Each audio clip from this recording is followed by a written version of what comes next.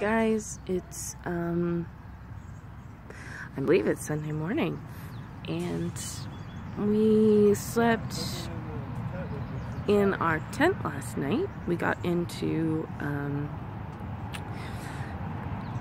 Clinton, Montana at about 12 o'clock, 11:30, and put up our tent, got everything situated, and went to sleep.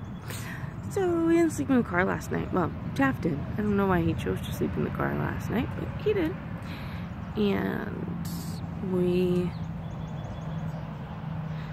it was funny, we didn't run out of charge, or we didn't get towed, but we ran out. We made it exactly the 64 miles from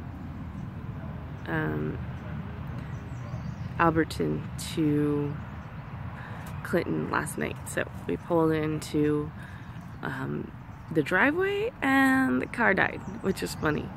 So in order to get in the camping spot, we pushed it in and plugged it in, and we're back to 100%.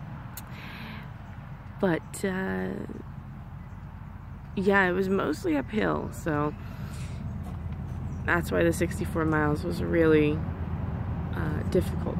There was no downhill, so I think we'll make really good time today, being that we're mostly going to be going downhill. So anyway, have a good morning.